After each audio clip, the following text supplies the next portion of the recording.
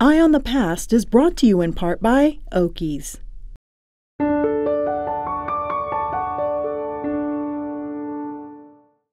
The town of Lexington was established by the Virginia Assembly in 1777 as the seat of Rockbridge County and was named for the Battle of Lexington, Massachusetts, that marked the beginning of the American Revolution.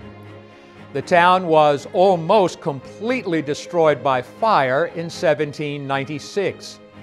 In 1780, the town became the home of the Liberty Hall Academy that over time became Washington and Lee University. In 1839, the state's first military college, Virginia Military Institute, was established in Lexington, giving the town its second institution of higher education. During the Civil War, Lexington was invaded in 1864 by the Union troops of General David Hunter, which set fire to VMI and ransacked much of the town. Lexington has been referred to as the Shrine of the South due to its being the burial place for Confederate Generals Robert E. Lee and Stonewall Jackson.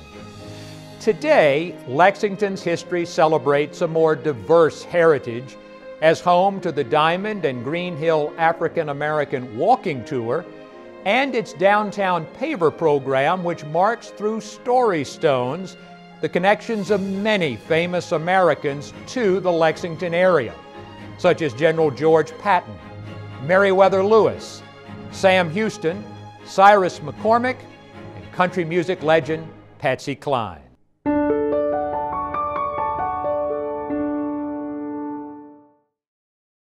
Eye on the Past is brought to you in part by Okies.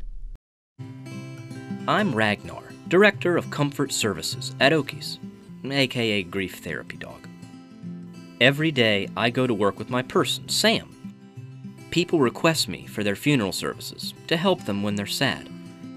I especially like helping kids, and sometimes they even tell me about their feelings. I keep their secrets, though. I have an important job, and I like helping people feel better.